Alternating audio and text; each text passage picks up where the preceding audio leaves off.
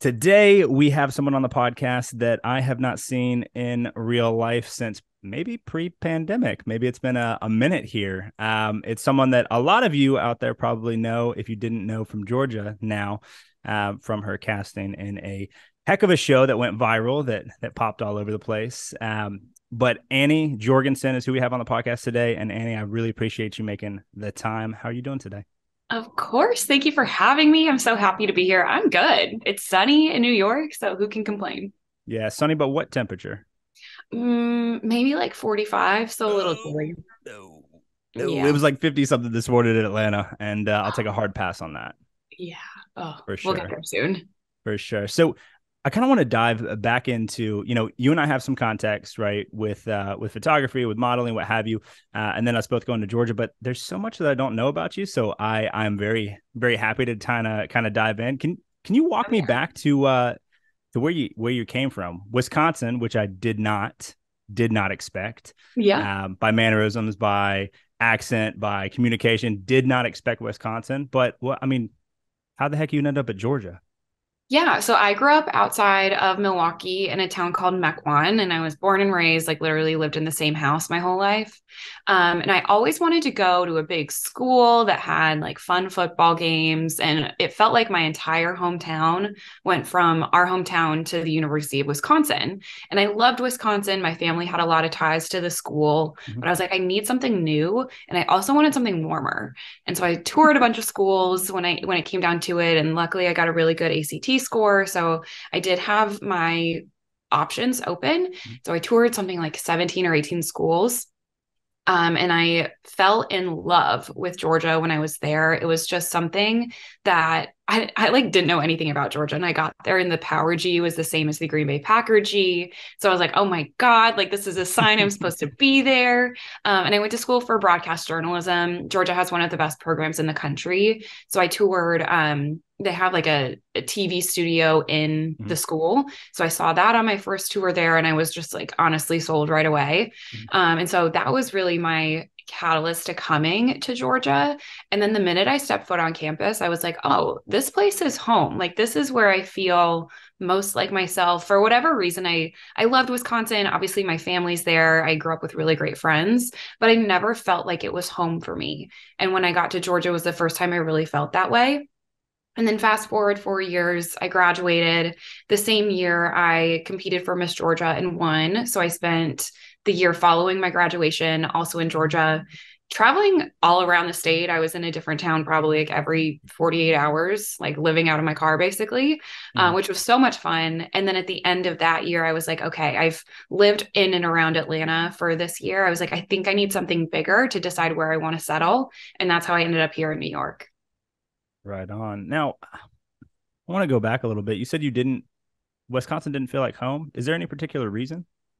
Mostly because of the weather. It was just so cold, and I'm such a warm weather person that when winter starts in October and Mhm. ends in like May sometimes, I was like, this is not for me.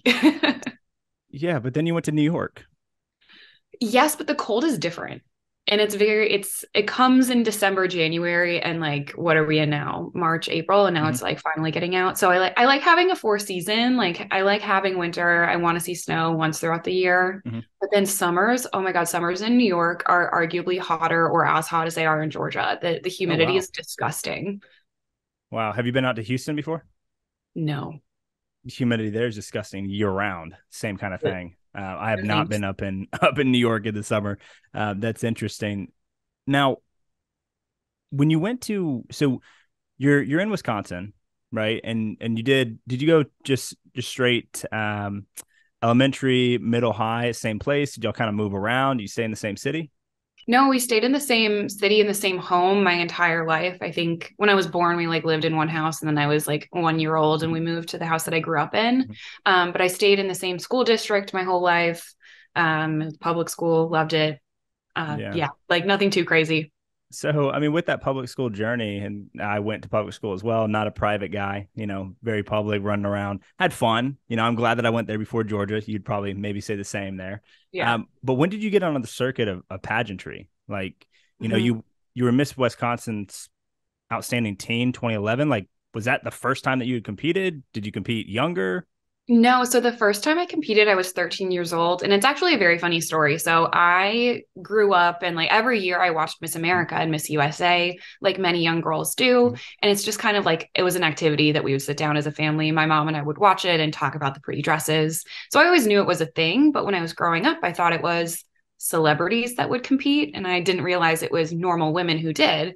So fast forward maybe 5, 10 years, and I got a postcard in the mail, and I was 12 years old, and it invited me to come to this open call to audition to enter into a pageant. So I like came with this postcard to my mom, and I was like, Mama, like, I'm ready for this. Meanwhile, in whatever crazy element of my head, I really believed I was destined to be on Disney Channel. Like I thought that was my calling. So when I got this postcard, I was like, oh my God, this is it. This is my chance. There's going to be Disney Channel scouts in the audience. Like I'm going to be discovered if I go and do this. But I was also really shy. Like I was outgoing and conversational in the people that I knew. But if I was in an uncomfortable or a new place, I very much kept to myself. Very rarely did I do anything by myself. So this was the first time I was asking my mom to do something only for me and by myself. But when I came to her at 12, she was like, absolutely not. That's ridiculous. She thought pageants were like the toddlers and tiaras type trope, and they were Mm. only glam and only about looks. She was like, definitely not. And so she was like, if you still want to do it a year from now, we'll reconsider. So in that year, I like kept pushing it, kept pushing it, kept pushing it because I knew that it was more than just looks. I knew that it involved academics. I knew that it involved community service and a talent. And I also knew at 12 that I was going to go out of state for college. Like for whatever reason, I just knew it in my soul. And so to know that the prize money was scholarship money, I was like, that will help me in my quest to going out of state. So all these things added up. So I like truly went on a campaign tour 12 to 13, fast forward a year, and my mom came around. And so I competed for the first time that summer and fell in love with it. I really came into my own. I fell in love with public speaking and with interviewing and talking to strangers, which Mhm. helped me decide my future career, what I thought was going to be my future career Mhm. in journalism, specifically broadcast. And so my mom saw this evolution literally in a weekend. And so she dove headfirst in with me. And 10 years later, I was competing at Miss America. Sheesh. Okay. So was 2011 the first, was that like the first year that you competed? No, so I competed for the first time, I think it was 2008, and it was in an organization called National American Miss. And so I competed in NAM for 2 years. And then I met somebody along the way, and she was like, oh, I know you dance. You should look into the Outstanding Teen program. So I did. And I actually, when I competed for the first time at Wisconsin's Outstanding Teen, I had mono. And so I had never done my talent, which was 2 minutes long the whole way through because I didn't have the energy to do it.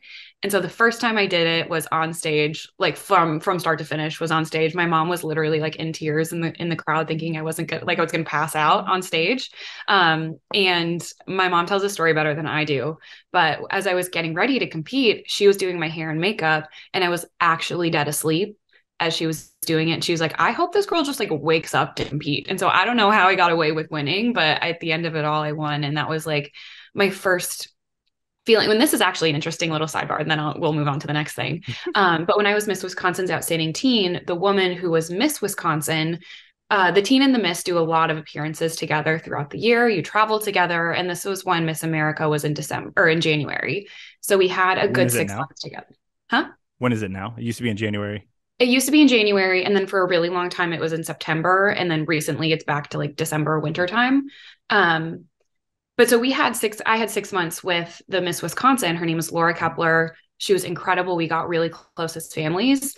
And then come Miss America, she actually won. And so for me, I was 15, 16 years old, and I saw what in my mind was a normal girl who was very relatable. I looked to her as a friend, as a mentor, to see her work really hard and have that hard work pay off and her become Miss America is when it dawned on me. I was like, it doesn't matter where you're from. It matters who you are. It matters the work that you do, but you can actually accomplish the goals that you set for yourself. And that just seeing that happen for her really, I think, changed the trajectory of my life. So I went on to become Miss High School America my senior year of high school. I traveled the country and internationally speaking on anti-bullying. That led me to exploring more schools and more schools out of state. I got a really amazing scholarship to go to Georgia, couldn't say no. And the journalism program was right where I wanted to be. So it was like I truly believe everything happens for a reason. Okay. So, dang, you got in. Mom said no. You were like, Yeah. no, mom, we're doing this thing. A year later, you're competing. A few years, like 2 years later, you're Miss High School, right? Mm-hmm. You're Miss High School America. And then you're Yep. like, hey, we're off. We're off to the races. We're going to find a school that we're going to. We're going to find a place where it's going to be a new home. And then, did you know going into Georgia that you wanted to still compete on the next circuit? Miss America was always the goal for me. And so when I went to school my freshman year, I was just coming off of my year as Miss High School America. And I had traveled like crazy while being a full time student and being on my dance time, which was my dance team, which was a year round Mm-hmm. sport. And so I was exhausted. So I went to school and I was like, I'm going to have fun. I want to go to the tailgates. I want to join a sorority. I want to, don't do this. This is not an endorsement. I wanted an underage drink. Like I was ready to party. I was ready to go and have fun. And so I did that my freshman year. And then around wintertime, I learned that there was something on campus called Miss University of Georgia, which fed into the Miss America system. And I was like, this is a sign. I am not ready yet, but I know that I want this to be my goal. And so then I competed for Miss UGA my sophomore year, won. And then that was my first introduction to the Georgia pageant system, which eventually led me to Miss America. Word. So I mean the University of Georgia, Miss University of Georgia, when you got that title first, is that very similar to other pageant circuits where you're doing appearances and jumping in at games and going to specific events and like going to stuff at Tate and that kind of thing? Oh, yeah. Yeah, you're basically a representative of the school. I looked at it as a liaison between the students, the Student Government Association, and then the administration.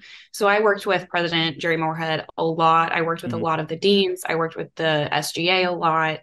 And then like other fun events that were happening around campus. And something that a lot of people don't realize about pageantry, specifically the Miss America organization, is you have to have a platform. I think they call it something else now, like a social impact initiative or something like that. Basically, what that is it's a nonprofit organization or a societal issue that you pledge to yourself to say, okay, when I win or if I win, I'm going to spend my year of service committing myself to this advocacy. And so I actually created my own program, which evolved into the I Got This program, where I taught young girls where self confidence comes from. So when I was Miss High School America, I was teaching bullying. And that's when I really realized going in and out of all of these schools, I was like, yes, bullying is happening and it's happening everywhere. But it clicked for me. I was like, okay, if people just are confident in who they are, they don't have to bully other people. And if they are bullied, they can either stand up for themselves or they can let it roll off their backs. So I really shifted my messaging when I was a teenager to talking about who you are, what makes you special, and why confidence is so important to have. And that really continued all through college. And so when I started competing for the Miss Georgia system, I dove into I Got This immediately. I actually hosted for a fifth grade class. I hosted this workshop, which was a 5-week program. And I was doing this while I was in school. So it was a 5-week program. I worked with a group of, I think it was around like 10 fifth graders, and they were all fifth grade girls.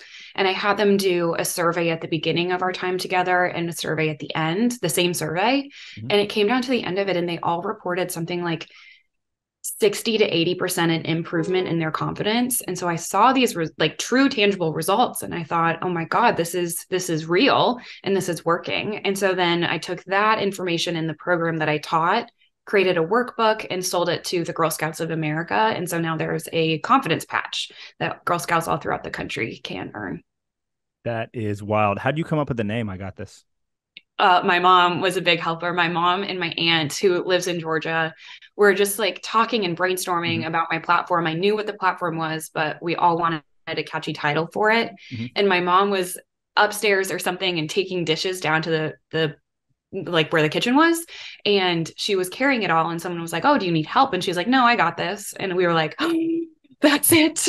And so that's kind of where it came from. That's wild. How did you so you came up with the name, you implemented it on a very small level, and then we're like, hold on, if this can change fifth graders to this level, what can happen with adults that have more development of the prefrontal cortex? What can happen with people that are further along in their development journey, getting this training then? Yeah. But how did you get plugged in with Girl Scouts of America? Did you already have an N from the circuit or? No, blood, sweat, and tears. A I cold DM? emailed and I emailed and I emailed and I emailed and I called and I emailed and I showed up and I went everywhere. And finally, I was connected with the right person and it just went from there. But it was, when I say it took me like 2 years to see it through, it was truly a labor of love. Yeah. About how many outbounds do you think you did personally? Like hundreds? No, not 100. I mean, they're not like that many people because, Mhm. and many people don't know this, but Girl Scouts actually founded and began in Georgia. And so the headquarters of Girl Scouts nationally is in Savannah. And so I kind of tailored my approach to like more Georgia Mhm. specific outreach. So, I mean, I started with like troop leaders who would give me the contact of their representative. So it was probably like 30 to 50, but talk about follow ups, then we're up in the hundreds. I was Oh like, my hey, me goodness. again. Did you forget about me? I'm back. I don't want to bother you, but here we are the But here I 14th time, am. right? Yeah. And so what year about that was that? Like when you got I connected with? really started, I started that outreach in 2016 and Mhm. then it came to fruition in 2018, right about the time that I was competing for Miss Georgia and the year that I won. Okay. And so when you won, what is, I mean, the obligations, obviously, if you were, Miss High School, America, like, are the obligations different? Are they more? Are they less? Are they just at in bigger rooms with people that have more money to donate? Like, what does that look like? It's definitely more. So it varies from state to state within the Miss America organization. And it's changed even since the time that I have competed. Well, like I'll touch on that in just a second. So when I won, you were required, whoever wins is required to either take a year off of school or work to be Miss Georgia full time. So it truly a full time role. Mhm. I would call it a 9 to 5, but it was more like a 7 to midnight, 7 days a week, and it would Mhm. just depend on your schedule of what was happening. There is a team of people, or there was at the beginning of my year, at the state level that would help you find appearances, and all of the appearances that I did were paid. So that was how I made an income for the year. And so there was a team of people initially and a business manager that Miss Georgia had, like tent pole moments throughout the year. Like Mhm. she always did the Savannah St. Patrick's Day parade. She always did the Rattlesnake Festival. She always did like certain things throughout Mhm. the year that were always booked. But then to supplement, I worked with the business manager really closely. However, I competed for Miss America in September. And then the week after I got back, this was the year, if you are really quizzing your pageant knowledge, this was the year that Miss America took swimsuit away. And there was all this upheaval from different states of offering their support and, speaking out against that decision. And so the state of Georgia, not me necessarily, but the board is what they're called, the people who are in charge, they were speaking out in the Washington Post and in the New York Times, and anybody that would listen to them, they were speaking out against this decision. And it wasn't about taking away swimsuit, it was just about what Miss America stands for and the messaging of how and why that area of competition was being taken away. So come to Miss America in September, and I competed. I did not make top 15, got home, and then a week later, the entire Miss Georgia board was fired by the Miss America organization. I didn't know if that meant that I was also fired, but now what I thought was a job where I had a team of people helping me all fell on myself. And so I like sprang right into action, and I at least had things in the works that I was Mhm. going for, but it really adjusted my mindset where I wasn't just a representative. I wasn't the face of an organization anymore. Now I was a business person first. I was like, okay, if I'm not getting income from their help, how am I going to survive this year? And so it was truly a nose to the grind. My mom actually ended up moving to Georgia. We lived with her sister, my aunt, for the year. And I was supposed to have a Miss Georgia apartment, and that obviously didn't happen. But my mom moved to Georgia to be my quote unquote business manager. And so she was so incredibly helpful because there were just too many emails to field in a day while I was also doing the job. Mhm. But it was, I mean, I like to say like we completely innovated and revamped what it is to be Miss Georgia. What it used to be is, you go to school visits and that's really great. And you go to parades and there's a lot of parades throughout the year. I don't necessarily love parades. I get that you like wave, show face, 4th of July. I'm all in. The Mhm. Savannah parade for St. Patrick's Day was actually really fun. But I wanted to spend my year actually making a difference and also thinking, okay, if I am done with this year and I'm entering into the workforce, what can I do this year to set me up to get a job once I'm done? So I was thinking, how can I use my skills within my journalism degree and my journalism expertise to set me up for some kind of job or to have an employer that most likely doesn't understand pageants appreciate the work that I did for the past year. And so I did a lot of speaking. I spoke in schools, Girl Scout troops, organizations, nonprofits, businesses, like you name it. I was like, oh my God, I'm here. Hello, listen to me. So I was there all the time. And then I also started a video series called Sweet Georgia Finds, where I would take like a really small camera and film attractions, hotels, things that were unique to Georgia, and then post them online. And so all of these things led me to my career post Miss Georgia. So this was a very long-winded way to say that there is a lot bigger of an expectation when you are a full-time title holder. Not every state is that way. Some states are volunteer-based only. Mhm. But for at least the state of Georgia, it was that way. But there was so much turmoil behind the scenes within my year as Miss Georgia that I truly became way more tough and like I became a businesswoman and I always said that year that when people say it's not personal, it's just business, I was like, I've never understood that more. Wow. That's a lot to be going through right after graduation. Yeah. Oh my God. I was like 22 years old and I was like, well, people were treating me like really horribly. And I was like, in my mind, I was a kid. And that was my shock of being like, no, I'm an adult now. Like, welcome to the real world. Yeah.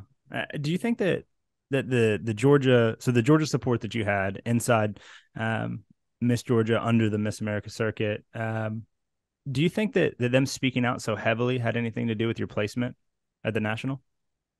I don't know if it's my ego, but I say yes. Who knows? Who really knows?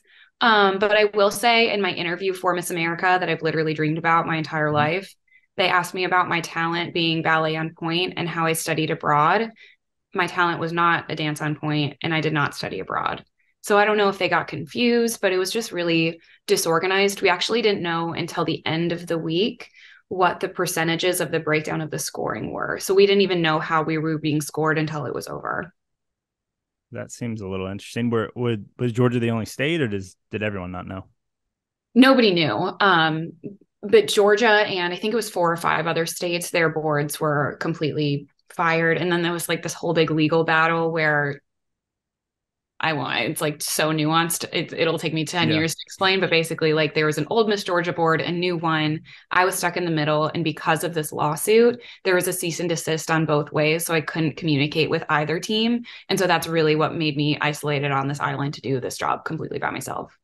Yeah. What do you think the biggest lesson that you learned was though, when you had to kind of, hey, and also shout out to mom. I hope she Yeah. hears this. Shout out to mom. She seems like every single turn where a parent could say, no, no, babe, you got it on your own. Or maybe you shouldn't do that. That's too big of an opportunity. She stepped in and stepped up and supported you Yeah, every sweet Mama single Jill. time. She is a superhero. She is my partner in crime. I'm literally so grateful to her. And I'm also grateful to my dad too, because they basically took a year off of their marriage while my mom moved to Georgia to live with me and to be my business manager. So, I mean, I'm really blessed to come from a family that is that supportive and also had the means where my mom Mhm. could do that, and take a year off of any work that she was doing.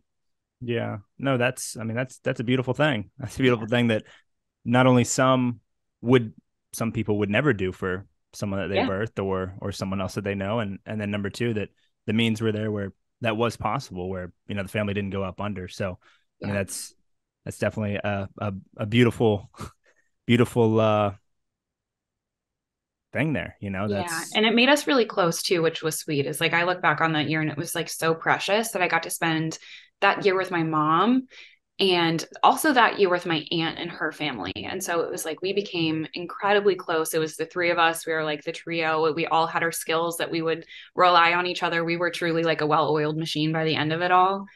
So yeah, I really do look back on that part of that year with a lot of fondness. yeah, no, that sounds awesome. So I mean, once you got out of so you finished that year, right? You're not reigning champion out here anymore on on the Miss Georgia side, and so then you end up going to New York. Is this when you jumped into Small Girls PR? Yeah. So there was a little bit of time between. So when I finished my year as Miss Georgia in June of 2019, I didn't have time to job search before. And so I Mhm. really dove into my job search. And so for the summer, I was applying to all different jobs. And honestly, I wasn't sure if I was going to move to Washington, D.C. or New York. I had realized at that point that I didn't want to do broadcast. I didn't want to start in a local work market and work my Mhm. way up. I wanted something bigger. I loved digital media and I loved women's media. So I was trying to find the perfect balance of that career opportunity for me. I very quickly nixed Washington, D.C. I didn't want to work in politics. That was just like not the scene. And so I really dove into New York and I was applying to magazines. I like applied to the NBC Page program and made it through a few rounds of interviews. Oh my God, that was crazy. And then just applied to Mhm. anybody and anywhere. And then I would say about August, I literally had not heard back from any application and I had a running list and I applied to like something like 60 jobs and I like literally hadn't heard back from anybody, even just saying no. And so in August, one of my friends, Emily, she was actually Miss Virginia with me. So we competed at Miss America together. She posted on her Instagram story and it was her and her friend Mary. And she was like, who wants to be our third? We're moving to New York in October. I was like, I do, sign me up. I don't care what it takes. I'll be there. And so then all of a sudden it became the trio of us. And then we signed a lease. And so I was like, great, I will figure it out when I get there. But now at least I have a New York address I can put on my applications, which did help. I actually did get responses once I was able to change that. But yeah, so I moved in and moved cross country midway through the cross country. And I got my job offer at Small Girls PR literally the day before I moved into my apartment. So it was truly divine timing. That's why I always come back to like everything happens for a reason. There is a timeline. You just have to trust the process. Yeah, and so you're over there. Like, what? I mean, why them? Like, I'm sure if you're getting responses from other places with your, I mean, with everything that has happened up to that point, with you holding multiple titles, having a solid GPA, being very involved on campus, like you probably could have your pick of places to go. But like, why Small Girls PR? That's really nice of you to say. I did not have my pick, but Small Girls was what I would have picked had I had 10 options. So I was going through, at the time I got my offer, maybe like three other companies going Mhm. through interviews for them. Small Girls was just furthest along, and it was in influencer marketing. And that was the only position I was applying for that was on the Mhm. influencer side, like working with brands to develop social media strategy. And that's what I determined what I wanted to do or what I Mhm. thought I wanted to do, having no experience. Yeah, And so I really jumped on it right away. jumped on it right away. Did you find that you didn't want to do influencer marketing after you got into it? No, I loved it. This is still what I do now. Okay. Okay. So you were over there, but I mean, where's the timeline? So you're at Small Girls, you were working there and Yep. and seemingly from the outside, loving it, loving New York, having a ball. But then something gets released that you're on this new show coming out. Yeah. How did that all come about? It's kind of a wild story. It comes back to Instagram. And this is actually a very funny story that you'll enjoy. So I started working for Small Girls November of 2019, worked Okay. there for 2.5 years, Mm-hmm. and 2021 was my year of yes. It was my New Year's resolution to say yes to as much as I could, unless I had a really good reason to Mm-hmm. not. And so I was saying yes to all different things, like going to dinner with my friends on whatever, like just saying yes, like kind of within reason, but like having fun with it. And so one day I was just like scrolling through my Instagram DMs and I got a message request from a casting director. So I looked at the message and she was like, hey, we saw this video and it was actually the video of my Miss America talent. And she was like, we're casting for this dating show. It's dance based. We think you would be perfect for it. Do you have like 15 minutes for a conversation? And I was like, this sounds like a scam. And so I like Googled her, looked her up on LinkedIn, looked up the company, everything checked out. So I was like, okay, like, yeah, what's 15 minutes? What's a phone call? Like, what are they going to do through the phone if it is a scam? And so I took the phone call and it was very legit. And then they kind of described the show a little bit to me. Basically, imagine Love is Blind, but instead of being not seeing each other, you just don't talk, you meet by dance. And so it's like the craziest premise for a show. And so they were like, okay, this is basically it. Tell me about your dance history. Tell me about your dating history. Tell me about your family, like very like surface level Mm-hmm. questions. Moved on to the next round of interviews, which was a video interview. And this was in the middle, I wouldn't say like peak pandemic, but it was still Mhm. pandemic. So I was dressed from the waist up, but then I was in like Nike shorts underneath. And so then at one point I like stood up to move my laptop and he was like, "Oh, do you have like pants you can put on that match the top?" And I was like, "I mean, yeah, why?" And he was like, "Because we'll need you to like stand up at the end of this and we're going to film it to show the people. Like, we just want you to be in a full outfit." And I was like, "Great. Okay, fine." So I like turned my camera off, put jeans on. And then at the end of my interview, they're like, "Great, can you just like dance around a little bit?" But I was in my room and I was in New York. So my room in New York is like literally like 10 by 11. So I moved out into the living room. My roommate was making dinner. And I was like, "Kelly, just like be quiet for a second." And they're like, "Yeah, we're just going to play some waltz music and just dance around." And so then they literally played music on their phone, which you couldn't hear. So I was just like waltzing around my living room. And I hang up and Kelly was like, Kelly's my roommate. She was like, "You can absolutely not do this show. This is ridiculous." And so I just like kept saying yes. I kept going through the Mhm. phases of interview. And then a few months later, I had gone through like 10 more rounds of interviews at this point. And so 10 then for this show? 10? 10. And then they called me in like mid to late June and they were like, "So this show's not happening anymore, but we like you enough to consider for this other show that we're casting. It's Think The Bachelor. It's like The Bachelor, but better." And I was like, "What does that mean?" And they're like, "Basically, we just have to start over." So then I literally went back to like a phone interview number one, video interview number two to go through the motions again.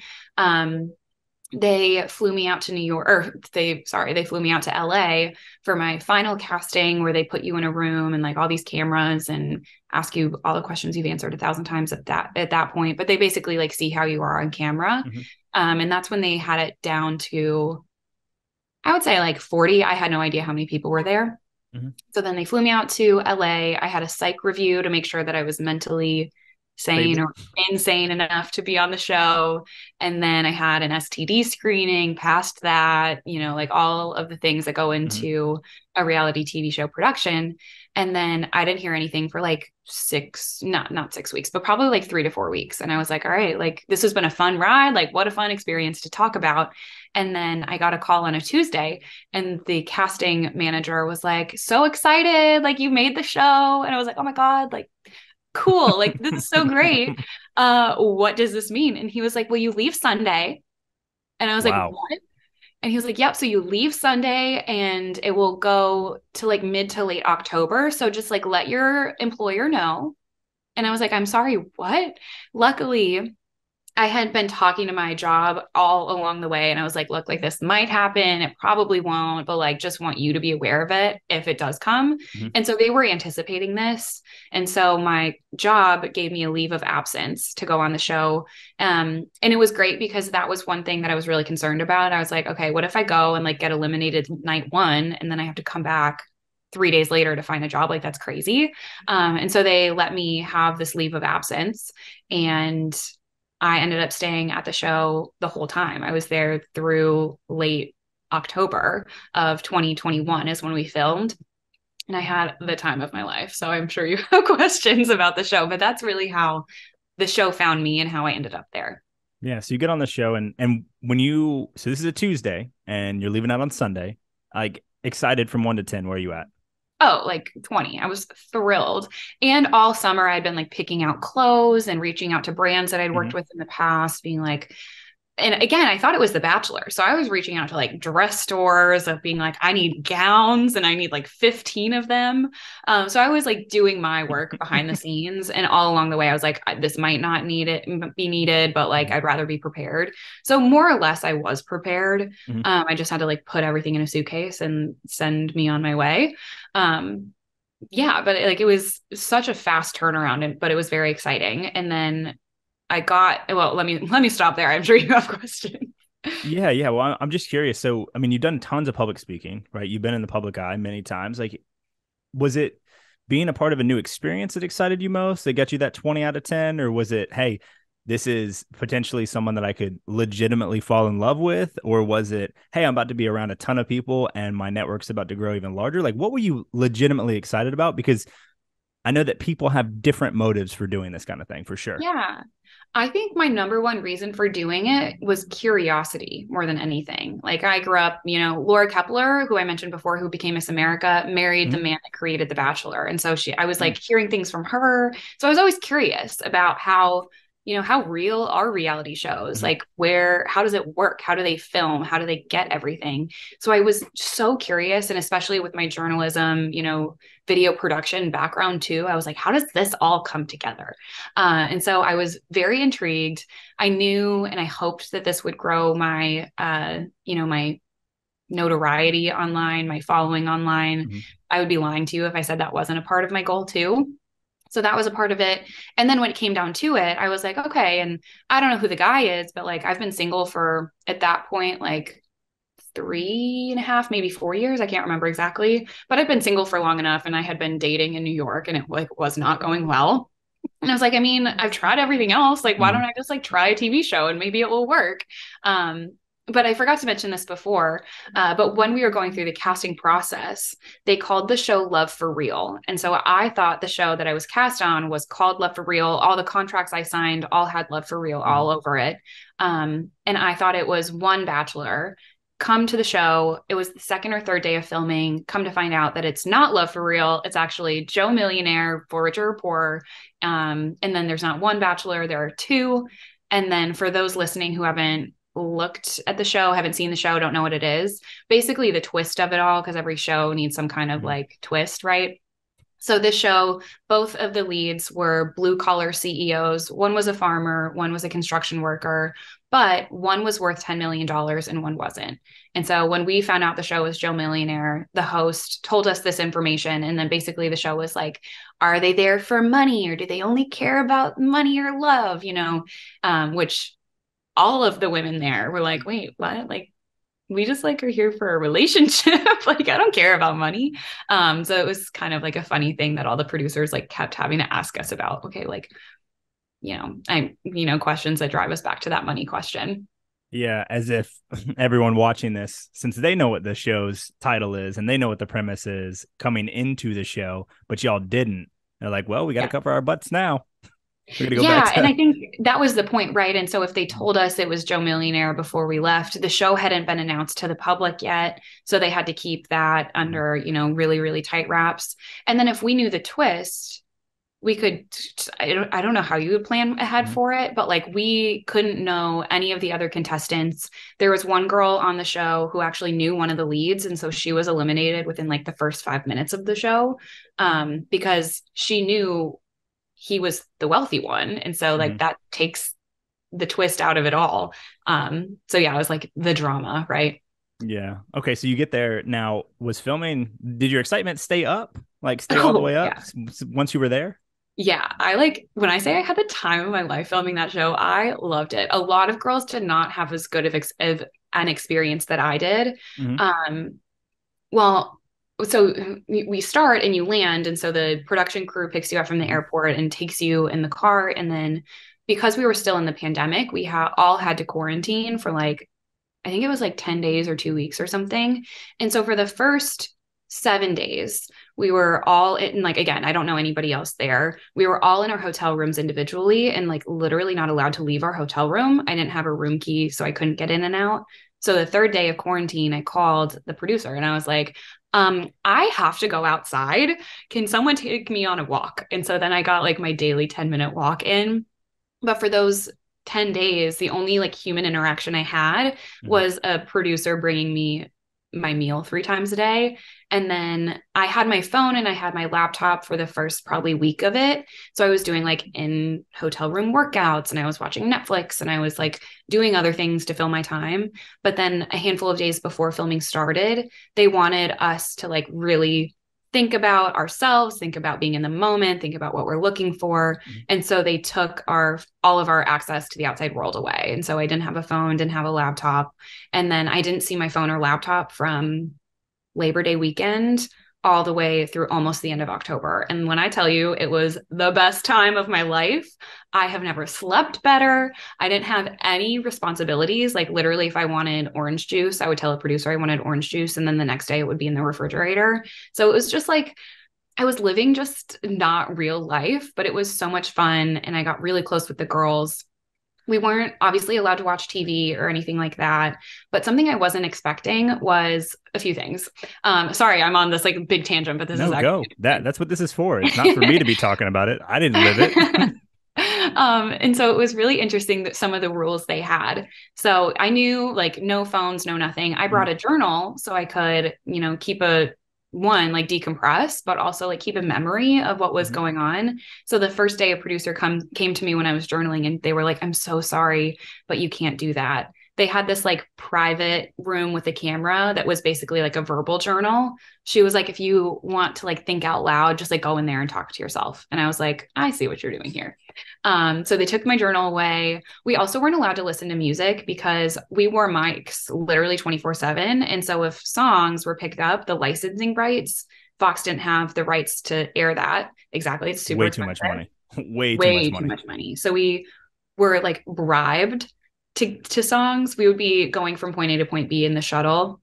And they'd be like, okay, if you guys talk really good for like 15 minutes, we'll play you two songs. And so we would like thrive for this music. There was one point late in filming. All I wanted to do was listen to music that I literally sat in the corner and like sang to myself until I forgot words. That was crazy. And then the last crazy rule they had was we were never allowed to know what time it was. And so all of the clocks in the house were either off or not right. And so we truly like had to live in the moment and never were questioning like, okay, how long until something else? It was just, we let life happen. And it was the craziest, weirdest, most fun thing I've ever done. Yeah, it sounds like two different scenarios where people also don't know what's next, have to be present, and time doesn't exist. And one is jail and Yeah. prison, right? And the Yeah. other is military selection, right? Like same thing. Phones are gone, no access to the outside world, can't know anything. You have a number, not a name. Like you're literally right there. That is Yeah. wild. So, how long did filming go on for? Was that like Um, I think it was like 7, 8, 9 weeks. I can't really remember, nine but like, weeks? yeah, less than 10. Okay, and I've literally saw the premiere episode where Yeah. y'all did the intros, and I didn't see any other episodes. Obviously, I saw what happened at the end of the show. Um, Yep. how were you feeling throughout all that? Okay, so I had an interesting experience Okay. because I went in and I was very Mhm. open-minded and I was like, look, if I meet somebody that I click with, great, I'm going to see where this goes. But on most of the dates I was going on in New York, I knew within the first 5 minutes, I was like, this guy's not for me. So I'm like, what are the chances that this one man that a group of random people chose and I click? I was like, most likely it's not going to work. So I get there and Steven is the farmer. He comes out first and he's like, I'm Steven, welcome. Like, I'm here to date you. And then Kurt came out second. And then Kurt was the construction worker. He has a man bun. He's a little bit older. And he's like, I'm Kurt. I'm also here to date you guys. And we're like, what? And so honestly, kind of immediately, Kurt just like wasn't my type for whatever reason. We Mhm. bonded as friends. Like we were like buddies throughout the show, but there was never any like romantic connection. Mhm. And Steven was like arguably exactly my type, like all American, played football, was like really athletic, very determined, like had, you could just tell he had a lot of drive behind him. And so I was interested in him like immediately, but just like hesitantly. And then our first group date, this is like behind the scenes that nobody knows about. Our first group date, we were split into two groups. And so it was Steven and then like 6 girls, maybe, or like 8 girls. And we went to just like a dive bar and like all wore flannel and like drank beer and did ski shots and danced. All wore cowboy boots. It was like very Southern. And they filmed in Georgia. And so then the date's winding down. So we go to the producers and we're like, we're not ready for this party to end yet. Can Steven come back to the house with us and have a pool party? And they were like, okay, if everybody takes one shot, then we'll let this happen. So we all take one more shot and we get in the shuttle. And just kind of by chance, I end up sitting next to Steven. And so we're in the car ride back. And then he starts like rubbing my leg, but like secretively. So the other women in the bus don't know. And I'm like, that's weird, right? And I was like, oh, he's meaning to do that on purpose. And then we get up and we're getting out. And then it was Steven and I were the last two on the shuttle to get out. And he turned around and he was like very respectfully, but he was like, I cannot wait to talk to you more one on one. And so I'm like, oh, he's interested in me. And so then I had this like running high ever since that day that I was like, this is going to be us at the end of it. And every action I did, every action he did made me believe that. And then a few other weeks down the line, we were on our one of our last one-on-one dates, and we ended up going on a hot air balloon, and it was so romantic and it was beautiful, and like we just like had really nice moments. And so we were driving from that date, dropping him off at the house, and then me at the hotel I was staying in at the time. And so we're in the back of the car, like making out, and then we kind of had this moment, and we looked at each other.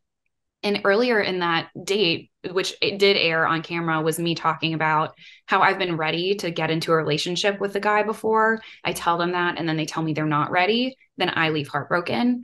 And so I told him this during dinner, and I was like, and this is where I'm getting with you, and I'm starting to get scared. And we like talked about it at dinner, but then in the car later that night, we had this moment. And you know, when you just like are with somebody and you feel like the electricity, it was one of those moments. And then I was like, see, Steven, like, this is why I'm scared. And he was like, Annie, you don't have to be scared. And so to me, I was like, damn, he is telling me that he's picking me. Like, great, I'm good. And so then fast forward literally 2 days from that date, maybe three, I get to the finale and he tells me that he had a stronger connection with somebody else in the house. And so I was completely taken off guard. I like had no idea where this came from.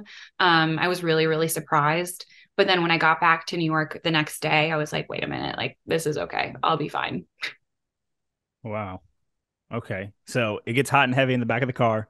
Then a Yeah. few days later, the finale that everyone saw where, it was kind of that last moment where he said, I'm sorry. And you walk out, right? That thing that turned into a GIF everywhere. Yeah. Yeah. People on Twitter shouting you out from Yeah. you. All right. Okay. We're going this direction. I mean, do you think that within this filming that you loved him? No, and I never used the word love. I mean, in the time that we were at the show together, Mm-hmm. we had two full one-on-one dates that were like 5 hours, and then a half one-on-one date which was around 2.5, and then group dates, and like we had group like conversations. But all in all, we probably spent like less than 20 hours together. And so I didn't know him, but I knew I was intrigued by him. I knew like I could potentially fall for him. And Mm-hmm. so that was the first time in the finale, which aired, is the first time I told him like I'm falling in love with you. So I was very careful on my words to not say I love you, because I didn't love him. I Mm-hmm. was like falling, and I Mm-hmm. just needed him to like meet me there. My mind wouldn't have let me like actually fall in love with him had I not known that he was falling with me. And so, no, I wasn't actually in love with him. But imagine you're completely cut off from the outside world, and these are the last two men on earth, and you're only interested in one over the other. Like, those feelings developed really, really quickly. Yeah, I mean, absolutely. I guess you seem to be okay with the premise of the show where many women are trying to go and see if they would match with one man. But if the cameras were not there, producers were not there, and this is regular life, would you still be in the running for someone that wasn't to do with the TV show like that? Absolutely not. Oh my God. I'm very not territorial and not jealous, but I am of the type that if I'm investing in Mm-hmm. you, and if I know I'm interested in you, I want to see where a relationship could go, and you're not even giving me the time of day, like, okay, I'm out. I'll go find somebody that does care about me, that does love me, that does, prioritize me in their life. So it was a very specific mindset that I had to have while I Mm-hmm. was on the show, that I wouldn't get jealous. And I actually think my experience in pageantry helped me so much on the show, because I've been around large groups of women with the biggest personalities you've ever met, literally my entire life. Mm-hmm. And so when I got into this house of loud women who were all stunning and had really big personalities, they had really great resumes all in themselves, they were all really successful. I was very mentally strong to not get in my head and to stay confident in who I was. But yeah, if I was in the real world, like, this is not a dating show. No, no, no. I'm like a one at a time kind of gal. I was going to say you really do not. The amount of times that we've communicated, you do not strike me as someone that would be in the running with four other women for one man out here No, in the regular world. damn, now I'm a prize. That's hilarious. So when was fill me into calendar time? Like you get off the show, so finale happens and you walk out.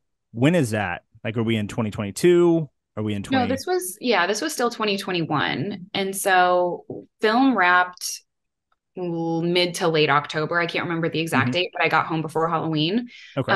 And so then I wasn't allowed to, like, I signed an NDA. I wasn't allowed to even tell anybody what the show that I was on a show, let alone Mhm. what the show was. Mhm. And so my friends kind of put two and two together to figure out because I was really sad when I got back and they were like, something like happened, like it didn't go well, but then they all stayed pretty quiet. But Mhm. I couldn't tell my coworkers other than my immediate bosses where I was. I was just on leave. And so a lot of people thought I was in like a treatment facility or something. And it was really sweet that they were caring for me. But then the show was announced in December, like right before Christmas. Mhm. So after those, what was that, like 8 weeks maybe of Yeah. staying completely silent, then finally I could be like, no, that's where I was. Like I was just on a show. But I couldn't talk to Steven at all, nor I didn't really want to either. Mhm. But we didn't have any contact at all throughout the rest of the show airing. Mhm. We had like DMs back and forth, but we were also required to post on social media as the show was airing. So it was very strange to be Mhm. posting like pictures of me kissing this guy that like in my mind ended up breaking my heart, and I had to be really positive about it.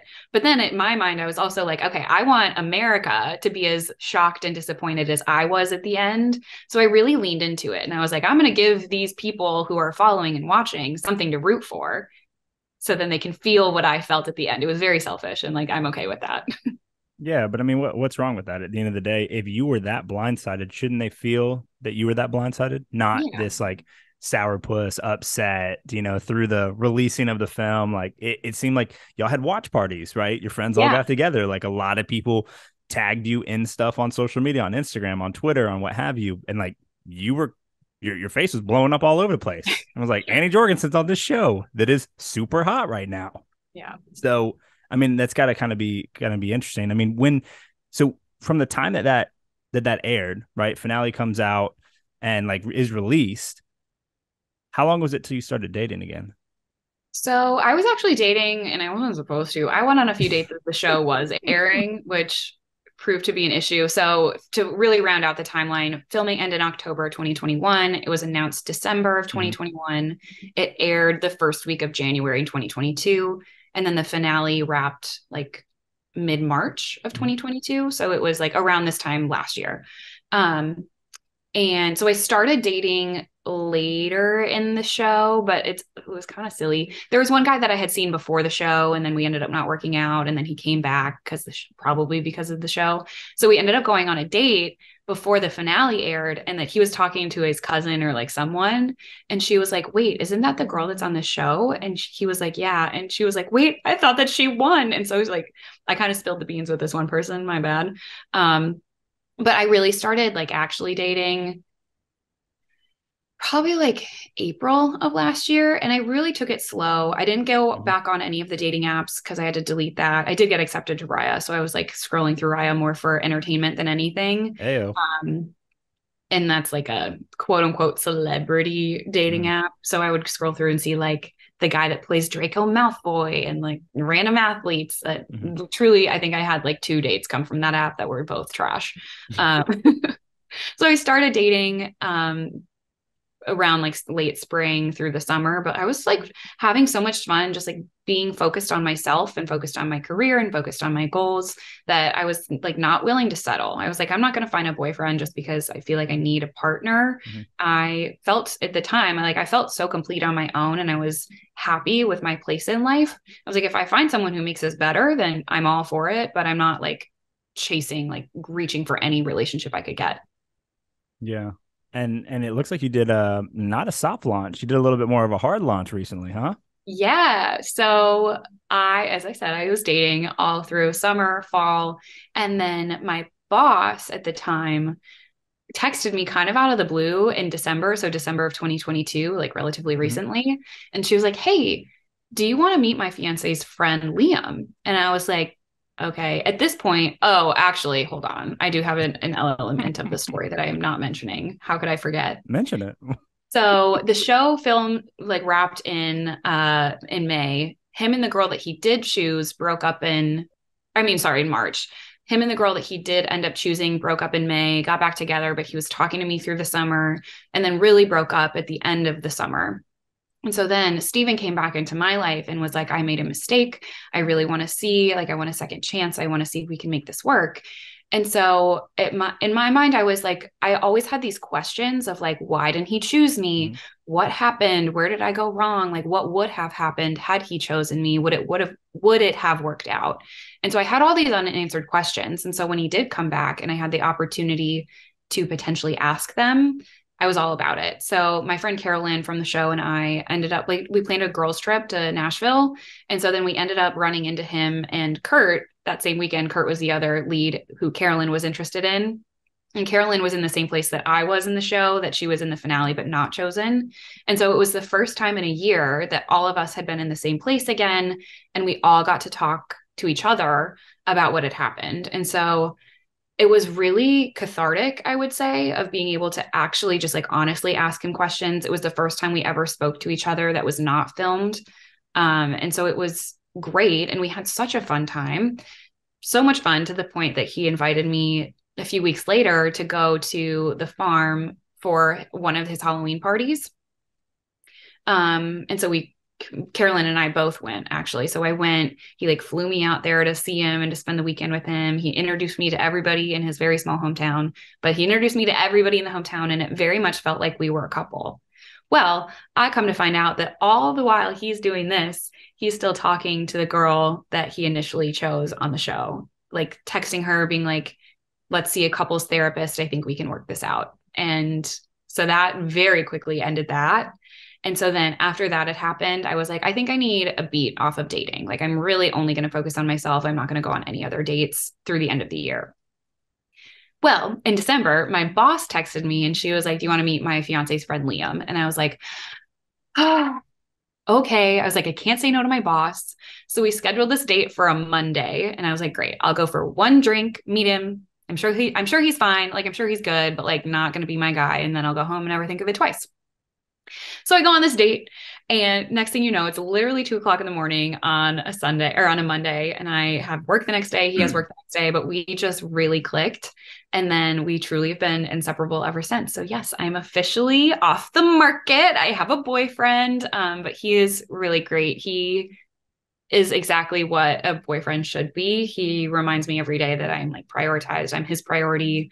He treats me like gold. And so like everything in my life led me to him. And I think I would take it 10 times over if he's my destination.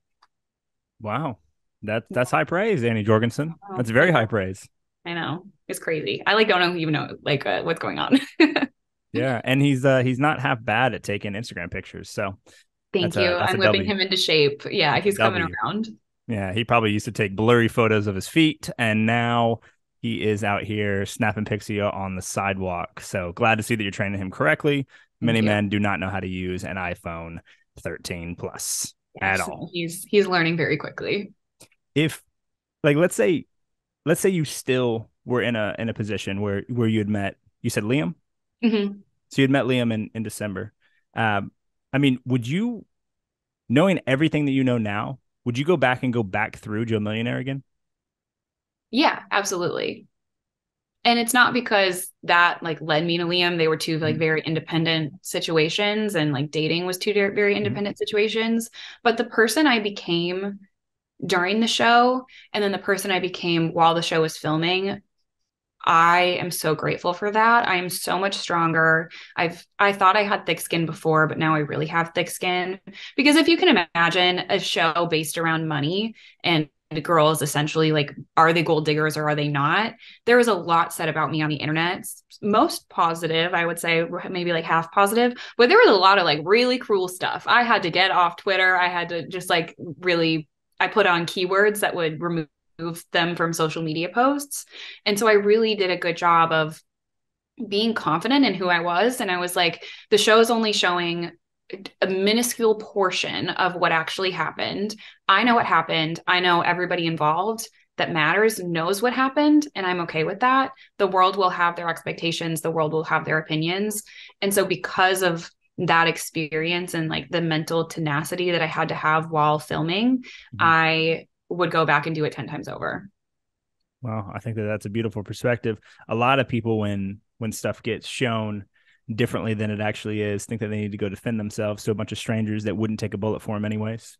You know, Yeah. I think that Yeah. says something about your character. They're like, hey, look, I know what happened, and I've got to live with all the choices that I made, but all of you cats that got the the producer's cut out here don't really necessarily know exactly what happened, and that's fair. Yeah, they film 500 hours of content Oh my for 1 goodness. hour of an episode. And so if you can imagine, most of what we did and what we said and yeah, all of that like was not in it. So Yeah. And I like mean, it's not not. even half of the story was told. No, not. I mean, that would be literally 2 hours of filming, not even close. I mean, we're talking Yeah. about. I don't even know uh, what that percentage is, but and I want to respect your time. I know you got to get out of here in just a little. But did want to talk about your new venture. So you were at. I mean, you're at Infinity, right? And is that the boss that you're talking Yep. about? Yeah. So Okay. I was at Small Girls PR Mhm. initially, left in 2022 fall. So like right when the show finished airing, I put in my 2 weeks and then I left to go to a different fashion PR firm called Infinity Creative Agency. Mhm. And so I worked there for almost an entire year. And then Valentine's Day this year, I took it upon myself. I always say you have to bet on yourself. That's the Mhm. best investment you can make. So I bet on myself, put in my 2 weeks, and now I'm full time freelancing. So I'm freelancing kind of on two ends of the spectrum. On one end of the spectrum, I'm still doing influencer marketing strategy. So I'm working with brands to develop their social campaigns, come up with messaging, come up with like target lists, like all the things that Mhm. go into coming up with a marketing campaign. Mhm. And then I also am working as an influencer and a content creator. And so I'm like working with brands on both ends of the spectrum there. And so I'm doing it full time. I've been doing it for a month now. And so I have an LLC set up. I'm basically a lawyer now. If you have any LLC questions, let me know. But yeah, like I said, I'm betting on myself. Check in on me in a month to see if I'm still smiling. But so far, so good. Yeah. Was the transition hard? Um, No, it was time. And it had been something that I've been thinking about for so long. And I found that that moment in my life was the right opportunity. Like I have money saved that if no income comes in, that like I would be able to survive for how much time, however much time. Mhm. Um, and I was like, if I'm not going to do it now, then I don't think I ever will. And so I think it was all meant to be. I actually had told my mom New Year's around this time this year, that I was like, I haven't done anything that scared me in a while. Like the show was scary. Moving to New York without a job was scary. Moving to Georgia without knowing anybody was Mhm. scary. I was like, I've been just like doing pretty well for a while, just like fine. And I was like, I need to do something that scares me. And then when this opportunity came up timing wise, I was like, okay, this is it. We're doing it. We're going. Yeah. Well, I mean, I think that that's also solid. It seems like every time in your life you're like, all right, I'm not jumping big enough. Time to send it off this diving board and see what happens. I would love to talk to a therapist and have them like diagnose why that is. I don't know if it's like a trauma response or if I'm actually being brave, but it's been a fun journey so far. I mean, thus far, even probably with tons of hangups and tons of things that the world doesn't see, you've managed to make it through. You know, managed to make it through and still have a realistic, optimistic, Yeah. um, perspective on it. So I think that that's a great thing. As far as Annie J, right, LLC, where do you want to be 12 months from now? Stable and steady. It's not that I necessarily want this company to grow. Like people have asked me throughout the past month if I'm wanting to have employees and start my own Mm-hmm. agency. And that's not the goal. I really am enjoying freelancing and enjoying making my own schedule as a content creator, especially in New York. There are so many events that happen. So now I have the flexibility of, going to an event in the like a random Wednesday morning, or maybe there's a luncheon that I can attend. So I really want to just have steady clients coming in on the brand strategy side, that I have a consistent Mm-hmm. income where content creation is just my hobby and it's something that I'm doing because I love it and and it's my creative outlet. It's like that's where I thrive. It keeps me passionate. It keeps me excited. So I just want to be steady and to be happy and to be able to make my own schedule. Yeah. Are you happy undertaking the opportunity with no promise of success? Yes, I am. And I think that's again why I am so grateful I took this leap of faith now, Mm-hmm. is that because, like I said, I have this income saved Mm-hmm. that if nothing comes in for the next however many months, like I'll be fine. Like Mm-hmm. I'm not going to get kicked out of my apartment. I'm going to be fed. Like I have health insurance. I'll be okay. But if it comes down to, like however many weeks from now, and I haven't gotten any feedback, I haven't gotten any progress, and I do have some progress already. But then I'll just get a full-time job, and then I'll find a job that allows me to maybe not like go to a luncheon or go to a morning event, but gives me the flexibility where I can, travel on the weekends Mm-hmm. or still create content. And then I'll just be more selective about the jobs that I am looking for. But yeah, I'm happy. Yeah. Best case, Annie Thank you J for LLC. asking. Absolutely. Best case, Annie J LLC goes to the moon, and you become something massive solopreneur for now. Potentially, I think that with your brain and with the level that you like to do things, I think you will have employees down the road if you stay on this path. That's just me looking at what you've done in the past. I think that that'll be the case. Maybe not this year. Um, but then worst case scenario, you continue to do what you're passionate about here and also Yep. dive into another job and split some time there and make it work either way, right? Yeah. Yeah. Oh my God. There's no shame. There's no harm in working full time. Like literally, I don't know. My dad is probably wanting me to go get a full time job instead of Yeah. doing what I'm doing now.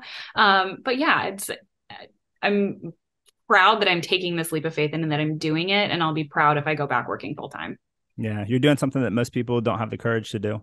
And so I kind of want to end on this. I mean, you're very intentional about uplifting other women that have come before, that come after, that are in similar scenarios that haven't had the same opportunities. I mean, to any woman that's listening to this that maybe feels a little bit of intimidation or feels like, oh well, Annie has all these other titles and roles that she's had before. Like, I'm not like her. I mean, what advice would you give to someone that's listening to this that wants to make a leap and specifically is a woman in a industry that is not dominated by women?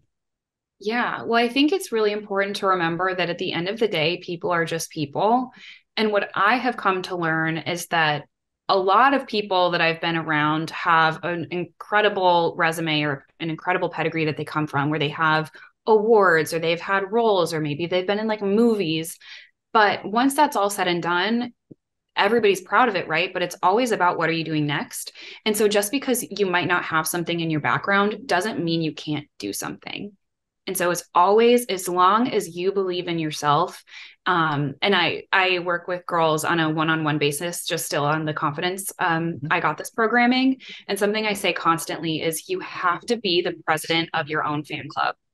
You have to be the one that believes in yourself, that has to be your best salesperson. Because if you are not believing what it is that you're doing, I really believe in manifesting and speaking things into existence, that you have to see yourself in the position, in the role, in the life that you want to live.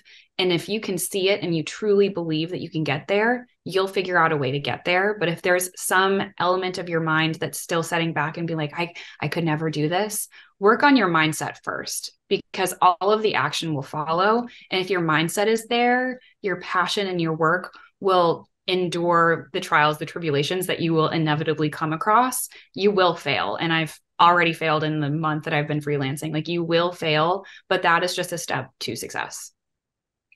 Wonderfully put. Yet again, Annie. Someone's been public Thank you. speaking, maybe a few times in her life, Yeah. for sure. Once or Well, twice. before we get out of here, where can the people find you? Where can they find what you're working on? How can they get tapped in, get on your newsletter, communicate with you, or shout you out if they want to? Yeah, I think the easiest place to get in touch with me and to see what I'm doing is my Instagram. It's just my name at Annie Jorgensen, SEN at the end of it. If you are in the mood for some high quality and some unhinged content, follow me on TikTok. It's at Annie Jorg. That's just JORG. But those are the two best places. And then we'll go from there. Shoot me a Okay. message. I'd love to connect. Awesome. Awesome. Well, I'm gonna stop the recording there, but I really appreciate you making the time for this. And it's always a good time to connect. Wishing you the most success in this new venture and much happiness and much love from your partner and vice versa. Thank you. Thank you so much. And thanks for having me. This was so fun. Absolutely.